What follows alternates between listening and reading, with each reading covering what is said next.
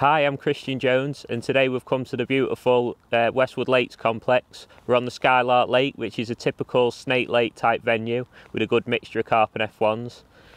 What we've come to talk about today is, if you've not done a lot of Snake Lake fishing, where do you fish and how do you approach one of these venues? It can be a bit daunting, especially this time of year when the fish aren't really feeding. You've got to find the fish. Picking the right depth of water and picking the right baits is going to make or break your session, so that is what I'm going to talk about today. Well, bait choice on Snake Lakes needs to be kept dead simple. I always tend to bring the same baits with me, to be honest, and this really helps because you get to know what bait and where in your peg to fish with each bait.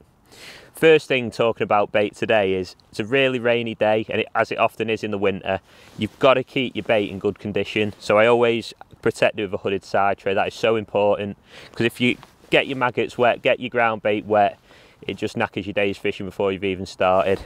So firstly with bait, I bought some fishery micro pellets. I've done about a pint today. That is probably still well too many. I always do a few extra just in case. The way I prepared these, I've put my bait in the tub, covered them level with water, and just left them to swell up nice and big. And that is all I do. I don't need to drain them off or anything. I want them to swell up nice and big, so they're nice individual pellets. When I'm fishing with pellets on the hook, I only ever use a 4mm expander. These are just the Blake's 4mm expanders. The way I prepared these, straight into a food bag, covered them level with water again, tied them down tight, no need to pump them or anything. And then when I put them on the hook, the weight of the hook will sink the pellet. The next bait is the bait I wouldn't be without in winter. It's just some red maggots. I always tend to bring red maggots in the winter. We've got about 2 pints today. That should be again ample for a day's fishing. That's dead simple. And finally, if you are struggling for bites, one of the best baits I find is a bit of ground bait, and not a lot of people bring this in winter, but I just feel like you've got to always have it with you. The ground bait I always use is Pure Ground Expander from Blake's. Dead simple product. And I just mix it 1 to 1. So 1 pint of ground bait, 1 pint of water, mix it up in your tub, pass it through a riddle. Within half an hour it'll be perfect. Finally, we've got some bread. 1 slice of bread covered up in a punch case like this, a few different sizes of punches. If you draw on a few fish and there's a little area with a nice feature, you can dob around them and hopefully catch a few carp. So there you go, that's my whole bait for today. Nice and cheap, probably cost no more than a tenner for all the bait you'll need. And to be fair, the bait I've bought with me today would probably last a couple of sessions. So the rigs I've set up today are dead simple. I've only set 3 rigs up, which covers all the depths I need to fish with all the baits today. My first rig I'm going to talk about is my pellet rig for a cross. This is going to be for fishing between 2 to 3 foot of water. Firstly, we're going to start with the elastic. I've got a Preston 10 Jura hollow, which, because there's a few carp in this lake, I've decided to use this as opposed to the normal 8 hollow or single 6 I might use where there's more F1s. It just gives me the better chance of landing better fish, but I still won't lose F1 skimmers if I hook it, and it's a bit docile, so that's that choice. My main line's 016, nice and durable. I won't ever go up to an 016 hook length, so I know I'm covered for that. And it just stops me rig tangling and keeps it nice and durable all day. I've got 2 back shot, 2 number 8s. Again, these venues, when there's a little bit of wind on them, they tend to skim a lot. So if I hold my back shot nice and level with the water, I'll just keep my float in place, especially when we're fishing on a slope and I need to be really accurate. That's dead important, that. The float's a 4x12 dink from RW.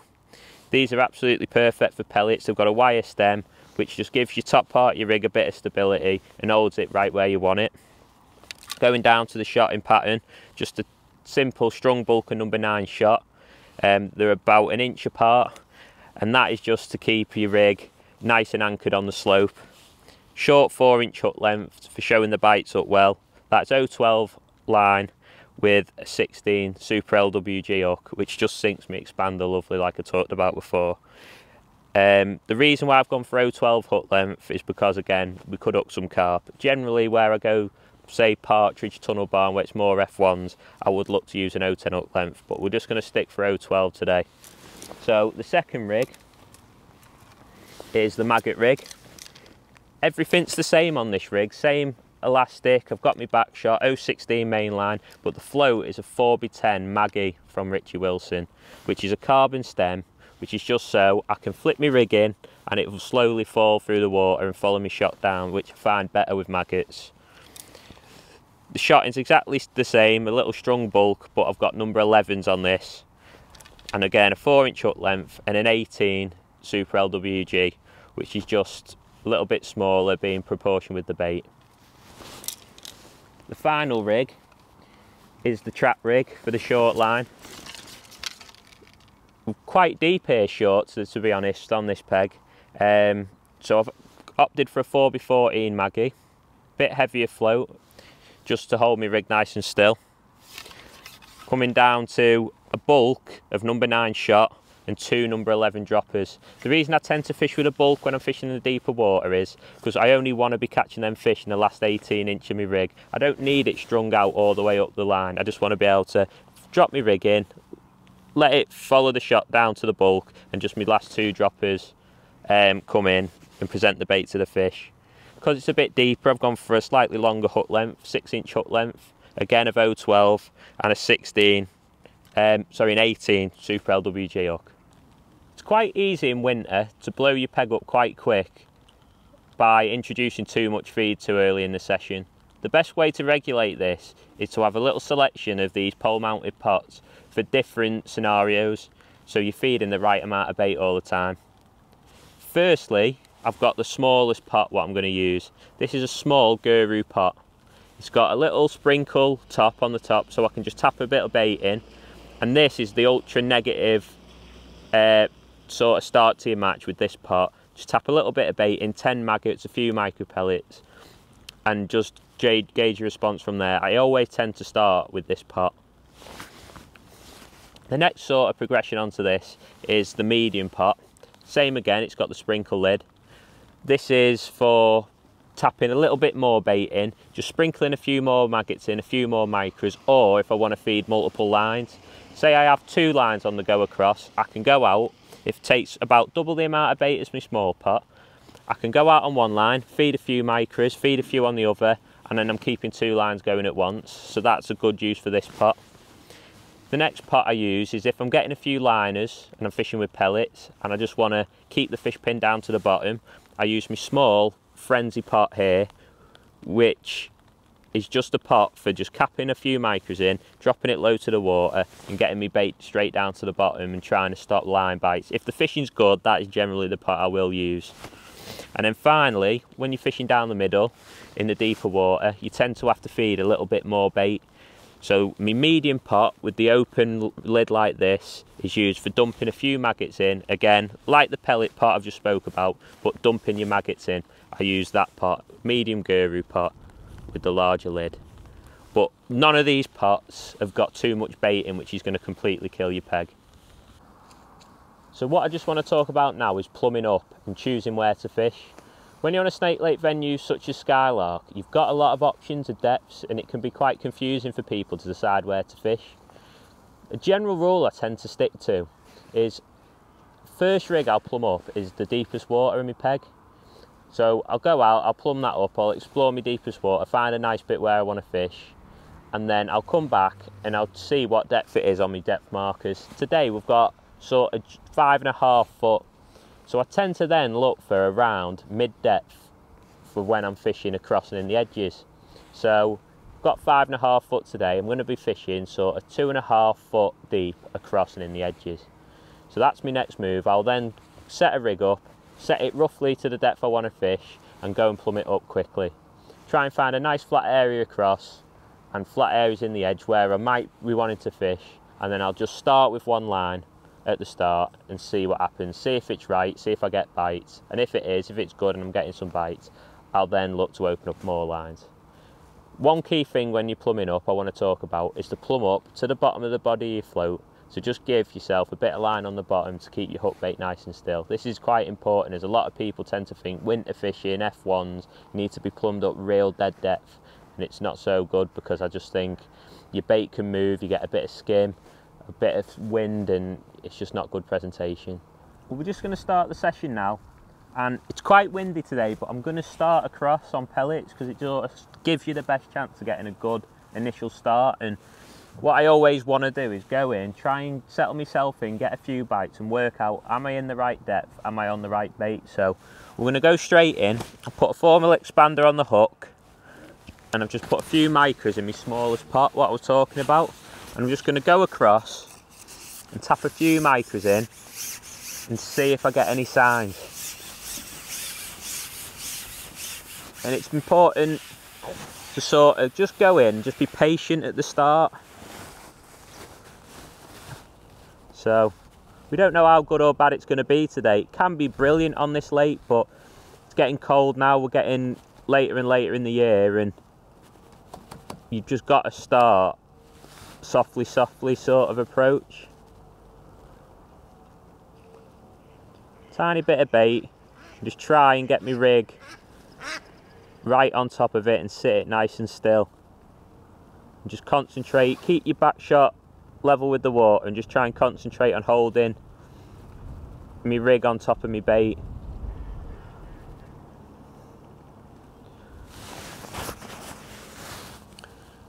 So initially I'm just going to try and be patient, just looking out for any sort of signs.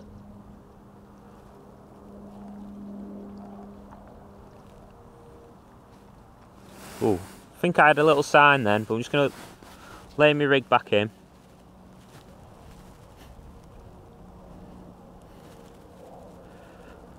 So hopefully that's a good indication that some fish come straight to that bait. So you can tell the wind is really tricky today. Problem you can often have in the winter is the wind, it's quite tricky, and if, oh, just hooked the fish now.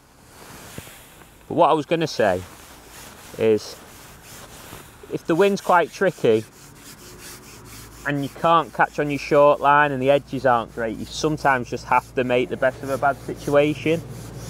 Hopefully later in the session we will catch short and in the edges, but for now, just to start the day, just trying to catch what I can across and just try and get a good start to the session. But nice that we've gone in first feed and we've hooked the fish and it feels like a reasonable fish. Sort of tells us as well that we're sort of in and around the correct depth of water at 2.5 foot what we started on. And I always tend to sort of start on pellets if it's still reasonably mild. I always tend to start on pellets because it gives you, I think, the best chance of catching them easy and catching decent fish. Oh, and it's even a nice barbel. But I will not hesitate to swap some maggots later in the session if pellets dries up. So, nice start to the day, decent barbel. Flip him in the net and back on with another pellet.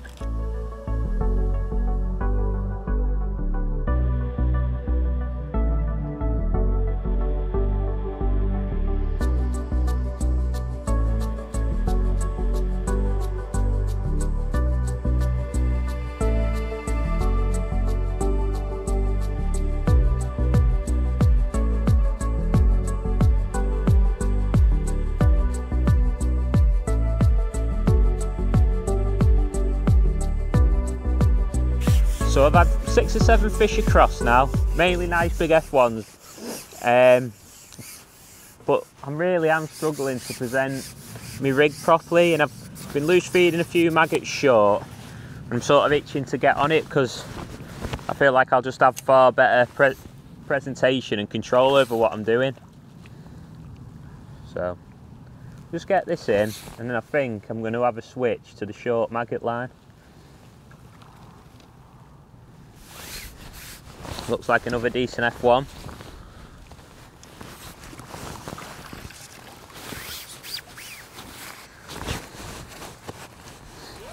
Cracking fish.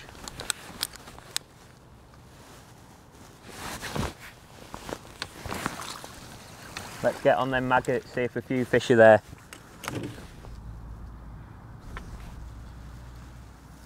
Right, so I've just gone in on my maggot line. and I've just caught my first fish on it. And as it tends to get later in the day, this line can really come good and you can catch a big weight fast. So what I'm trying to do now is I've been loose feeding it all day through the match, 10 or 12 maggots all the time.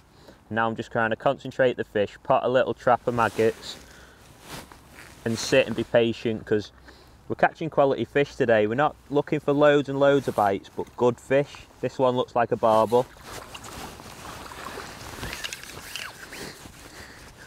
Another nice barbel on maggots. Hopefully there'll be a few more of them there for us to catch.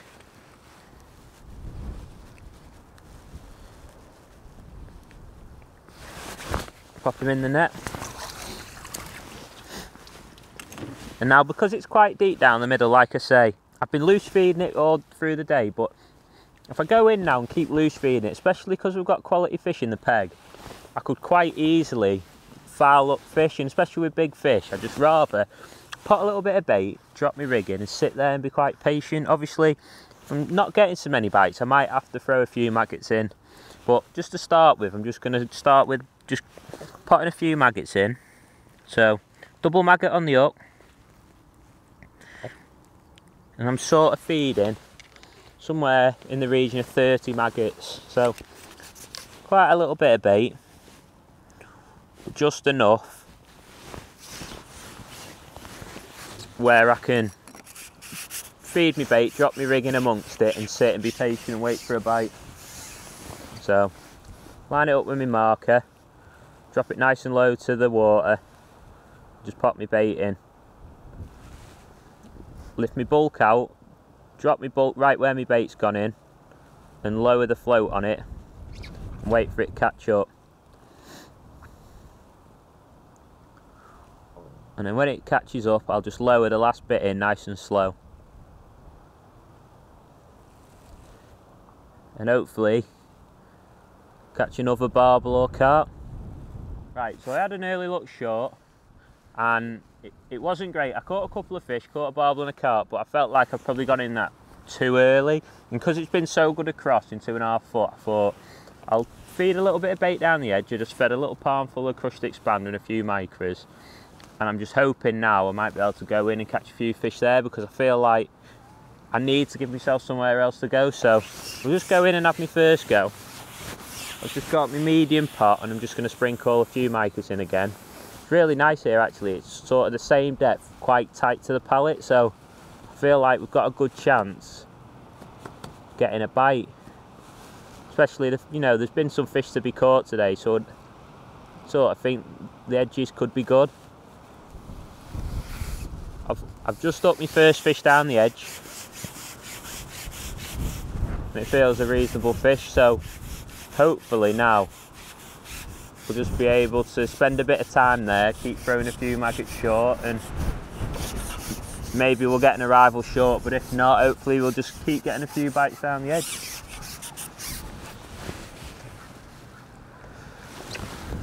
But the nice thing about this lake, you don't need to catch loads of fish, you know, they're all good stamp fish, and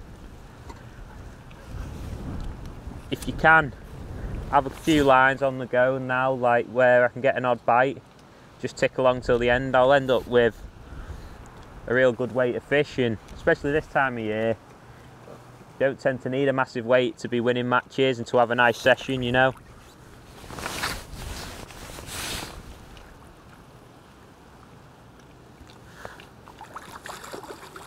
Lovely stamp of F1s in this lake, cracking fish.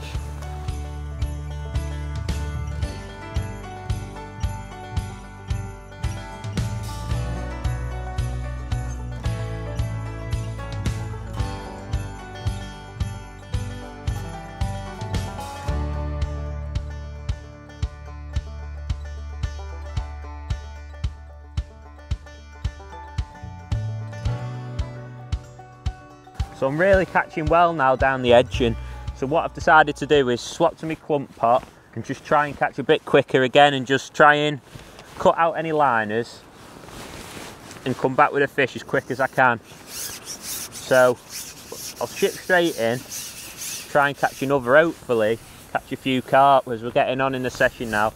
And there is some big fish in here, so great stamp of fish in this lake. So just pop my micros in, drop my pot low to the water, let my micros force themselves out the pot, and just put my rig on it nice and accurate. Now fingers crossed for another bite.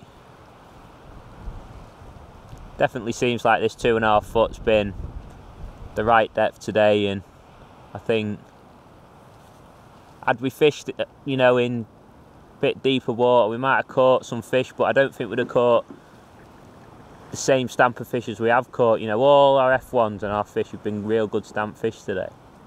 Another thing that's been interesting today is we've tried to catch with maggots today, but it's just not felt like we've had to feed quite a few times to get a response, and it's been like a lot slower. Whereas pellets, you could feed a bit of bait, be nice and patient, and get a proper bite, and it's been really good. It's been definitely the best bait today. A little bit of crushed expander every now and again when the peg's dried up, and I've had pretty much steady bites when I have fish pellets. This is just all what it's about, trying to find the right bait in the right depth of water, and then just try and keep a few lines going, keep busy, keep skipping about. I've just got another fish now down the edge. It's been a great line, this has, since I've swapped on it. I think one thing that's worth talking about is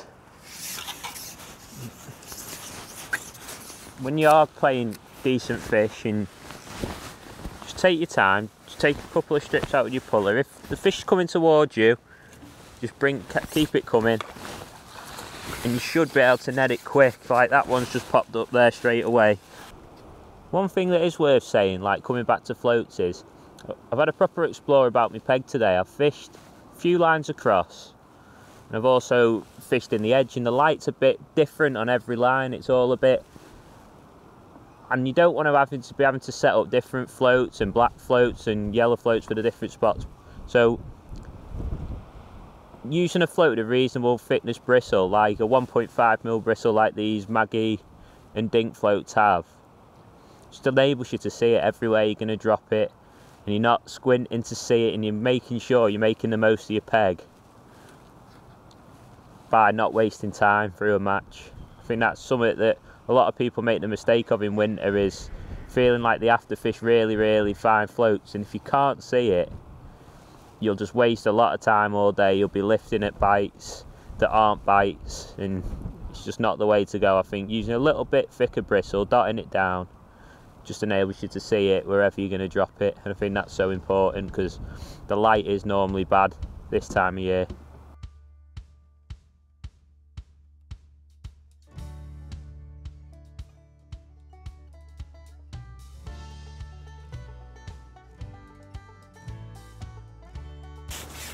What's been interesting today is there's a lot of carp in this lake. It's probably mainly carp, but today we've had lots and lots of F1s and barbel, and that's the nice thing about using baits like soft pellets, maggots. I could have come and fished something like hard pellets or fish bread, but it can be quite selective, and I'd probably miss out on a lot of these fish.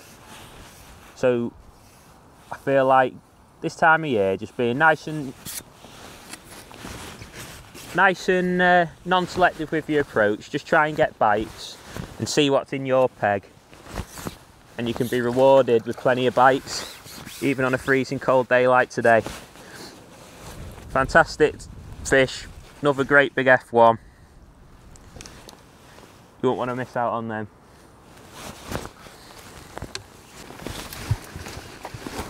Right, there we go. Brilliant day at Westwood today.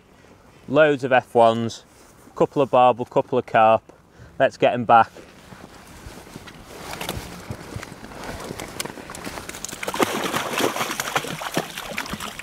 Just goes to show having the right rigs, the right bait, making sure you're fishing in the right depth and trying a few different lines.